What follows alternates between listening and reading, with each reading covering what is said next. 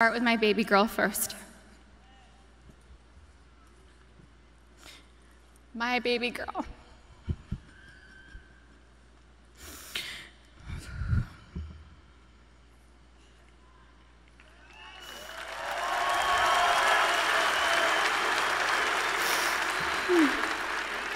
Okay. Gianna Bryant is an amazingly sweet and gentle soul. She was always thoughtful. She always kissed me goodnight and kissed me good morning. There were a few occasions where I was absolutely tired from being up with Bianca and Capri, and I thought she had left to school without saying goodbye. I'd text and say, "No kiss?" And Gianna would reply with, "Mama, I kissed you, but you were asleep and I didn't want to wake you." She knew how much her morning and evening kisses meant to me, and she was so thoughtful to remember to kiss me every day. She was Daddy's girl, but I know she loved her mama, and she would always tell me and show me how much she loved me. She was one of my very best friends. She loved to bake. She loved putting a smile on everyone's face. Last August, she made a beautiful birthday cake for her daddy. It had fondant and looked like it had blue agate crystals. Kobe's birthday cake looked like it was professionally decorated. She made the best chocolate chip cookies. She loved watching cooking shows and cupcake wars with me, and she loved watching Survivor and NBA games on TV with her daddy. She also loved watching Disney movies with her sisters. Gigi was very competitive like her daddy, but Gianna had a sweet grace about her. Her smile was like sunshine. Her smile took up her entire face, like mine. Kobe always said she was me. She had my fire, my personality, and sarcasm. But she was tender and loving on the inside. She had the best laugh. It was infectious. It was pure and genuine. Kobe and Gianna naturally gravitated towards each other. She had Kobe's ability to listen to a song and have all the lyrics memorized after listening to the song a couple of times. It was their secret talent. She was an incredible athlete. She was great at gymnastics, soccer, softball, dance, and basketball. She was an incredible dancer too. She loved to swim, dance, do cartwheels, and jumps into our swimming pool, and Gigi loved her TikTok dances. Gigi was confident, but not in an arrogant way. She loved helping and teaching other people things. At school, she offered the boys' basketball coaches to help give the boys' basketball team some pointers, like the triangle offense. She was very much like her daddy, and that they both liked helping people learn new things and master them. They were great teachers. Gigi was very sweet. She always made sure everyone was okay. She was our shepherd. She always kept our family together. She loved family traditions. Family movie night and game night on vacations were important to her. Gigi always looked out for everyone. She was very much in tune with our feelings and wanted the best for us. Gianna was smart. She knew how to read, speak, and write Mandarin. She knew Spanish. She had great grades and kept them up, all while becoming an incredible basketball player. She was president of School Spirit on student council. She was director's assistant for her school play, just like her big sister. She was looking forward to graduating 8th grade and moving on to high school with her big sister, Natalia. I'm so happy she was given the opportunity to know that she was accepted to the same high school. She was really happy. Gianna made us all proud, and she still does. Gianna never tried to conform. She was always herself. She was a nice person, a leader, a teacher, wearing a white tee, black leggings, a denim jacket, white high-top Converse, and a flannel tied around her waist with straight hair was her go-to style. She had so much swag and rhythm ever since she was a baby. She gave the best hugs and the best kisses. She had gorgeous soft lips like her daddy. She would hug me and hold me so tight. I could feel her love me. I loved the way she looked up at me while hugging me. It was as if she was soaking me all in. We love each other so much. I miss her so much. She was so energetic. I couldn't keep up with her energy. She lapped Natalia and I on a track once. She was about 6 years old. We let her have a head start. She still dusted us. I missed her sweet kisses. I missed her cleverness. I missed her sarcasm, her wit, and that adorable sly-side smile followed with a grin and a burst of laughter. We shared the same cat that ate the canary grin. Gigi was sunshine. She brightened up my day every day. I miss looking at her beautiful face. She was always so good, a rule follower. I knew I could always count on her to do the right thing. She was the most loving daughter, thoughtful little sister, and silly big sister. She happily helped carry the little's diaper bag or played with them. She liked helping me with Bianca and Capri. Bianca loved going to the playground, swimming and jumping on the trampoline with Gigi. I used to tell Gigi that I thought Coco considered her her favorite sister. Capri would smile from ear to ear when Gigi walked into the room, and Capri reminds me a lot of Gianna. They look alike and just smile with their whole face, pure joy. We will not be able to see Gigi go to high school with Natalia and ask her how her day went. We didn't get the chance to teach her how to drive a car.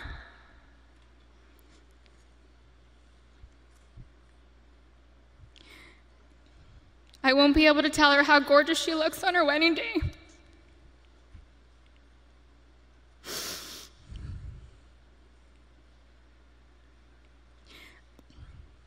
I'll never get to see my baby girl walk down the aisle, have a father-daughter dance with her daddy, dance on the dance floor with me, or have babies of her own.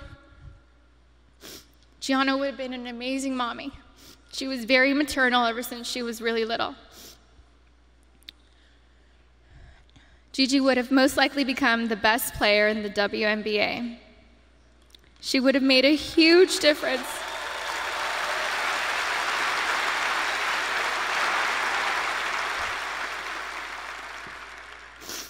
She would have made a huge difference for women's basketball. Gigi was motivated to change the way everyone viewed women in sports. She wrote papers in school defending women and wrote about how the unequal pay difference for the NBA and WNBA leagues wasn't fair. And I truly feel she made positive changes for the WNBA players now, since they knew Gigi's goal was to eventually play in the WNBA. I'm still so proud of Gianna. She made a difference and was kind to everyone she met in the 13 years she was here on Earth. Her classmates shared many fond memories about Gianna with us, and those stories reminded me that Gianna loved and showed everyone that no act of kindness is ever too small to make a difference in someone's life.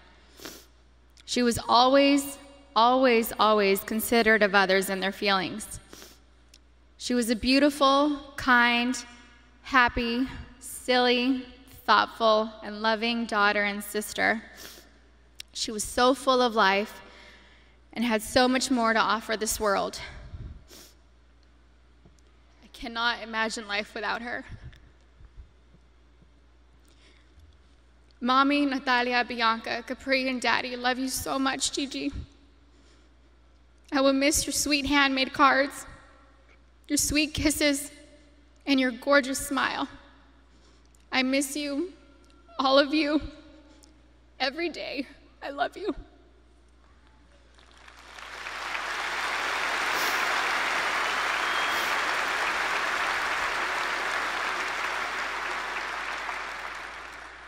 Okay. For my soulmate.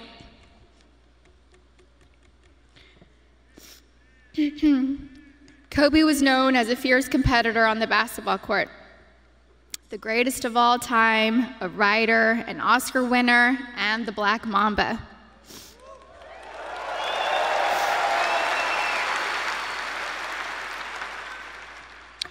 But to me, he was Kobe, my boo-boo, my baby, my papi chulo. I was his VB, his principesa, his reina, his queen mamba, and his visky, maniski, fabuliski.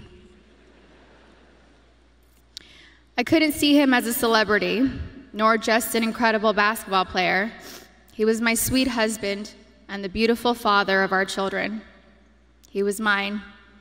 He was my everything. Kobe and I have been together since I was 17 and a half years old. I was his first girlfriend, his first love, his wife, his best friend, his confidant, and his protector. He was the most amazing husband. Kobe loved me more than I could ever express or put into words. He was the early bird, and I was the night owl. I was fire, and he was ice, and vice versa at times. We balanced each other out. He would do anything for me. I have no idea how I deserved a man that loved and wanted me more than Kobe. He was charismatic, a gentleman. He was loving, adoring, and romantic. He was truly the romantic one in our relationship and looked forward to Valentine's Day and our anniversaries every year. He planned special anniversary trips and a special traditional gift for every year of our marriage. He even handmade my most treasured gifts. He just thought outside the box and was so thoughtful, even while working hard to be the best athlete. He gifted me the actual notebook and the blue dress Rachel McAdams wore in the Notebook movie. When I asked him why he chose the blue dress, he said it was because it's a scene when Allie comes back to Noah. We had hoped to grow old together like the movie. We really had an amazing love story. We loved each other with our whole beings, two perfectly imperfect people, making a beautiful family and raising our sweet and amazing girls. A couple weeks before they passed, Kobe sent me a sweet text and mentioned how he wanted to spend time together. Just the two of us, without our kids, because I'm his best friend first. We never got the chance to do it. We were busy taking care of our girls and just doing our regular, everyday responsibilities. But I'm thankful I have that recent text. It means so much to me. Kobe wanted us to renew our vows. He wanted Natalia to take over his company, and he wanted to travel the world together. We had always talked about how we'd be the fun grandparents to our daughter's children. He would have been the coolest grandpa. Kobe was the MVP of girl dads, or MVD. He never left the toilet seat up. He always told the girls how beautiful and smart they are. He taught them how to be brave and how to keep pushing forward when things get tough. And when Kobe retired from the NBA, he took over dropping off and picking up our girls from school since I was at home pregnant with Bianca and just recently home nursing Capri. When Kobe was still playing, I used to show up an hour early to be the first in line to pick up Natalia and Gianna from school, and I told him he couldn't drop the ball once he took over. He was late one time, and we most definitely let him know that I was never late. So we showed up 1 hour and 20 minutes early after that. He always knew there was room for improvement and wanted to do better. He happily did carpool and enjoyed spending time in the car with our girls. He was a doting father, a father that was hands-on and present. He helped me bathe Bianca and Capri almost every night. He would sing them silly songs in the shower and continue making them laugh and smile as he lathered them in lotion and got them ready for bed. He had magic arms and could put Capri to sleep in only a few minutes. He said he had it down to a science, 8 times up and down our hallway. He loved taking Bianca to Fashion Island and watch her play in the koi pond area and loved taking her to the park. Their most recent visit to the koi pond was the evening before he and Gigi passed. He shared a love of movies and the breakdown of films with Natalia. He enjoyed renting out theaters and taking Natalia to watch the newest Star Wars movie or Harry Potter films. And they would have movie marathons, and he enjoyed every second of it. He loved your typical tearjerkers, too. He liked watching Stepmom, Steel Magnolias, and Little Women. He had a tender heart. Kobe somehow knew where I was at all times, specifically when I was late to his games. He would worry about me if I wasn't in my seat at the start of each game and would ask security where I was at the first timeout of the first quarter. And my smart ass would tell him that he wasn't going to drop 81 points within the first 10 minutes of the game.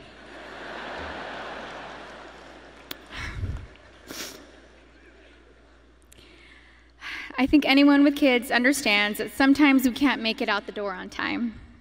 And eventually he was used to my tardiness and balled out. The fact that he could play on an intense professional level and still be concerned by making sure we made it to the game safely was just another example of how family came first to him. He loved being Gianna's basketball coach. He told me he wished he would have convinced Natalia to play basketball so that they could have spent even more time together. But he also wanted her to pursue her own passion.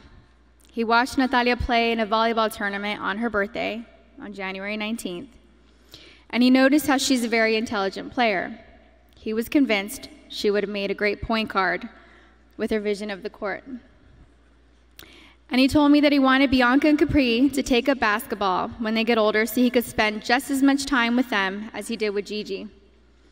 And Kobe always told Bianca and Capri that they were going to grow up and play basketball and mix their ass up. Now they won't have their daddy and sister here to teach them, and that is truly a loss I do not understand. But I'm so thankful Kobe heard Coco say, "Dada." He isn't going to be here to drop Bianca and Capri off at pre-K or kindergarten. He isn't going to be here to tell me to get a grip V when we have to leave the kindergarten classroom, or show up to our daughter's doctor's visits for my own moral support. He isn't going to be able to walk our girls down the aisle or spin me around on the dance floor while singing PYT to me.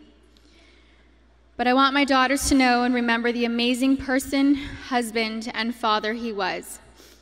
The kind of man that wanted to teach the future generations to be better and keep them from making his own mistakes.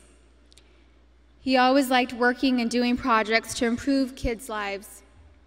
He taught us all valuable lessons about life and sports through his NBA career, his books, his show Detail, and his Punies podcast series. And we're so thankful he left those lessons and stories behind for us. He was thoughtful and wrote the best love letters and cards, and Gigi had his wonderful ability to express her feelings into paper and make you feel her love through her words. She was thoughtful like him. They were so easy to love. Everyone naturally gravitated towards them. They were funny, happy, silly, and they loved life. God knew they couldn't be on this earth without each other.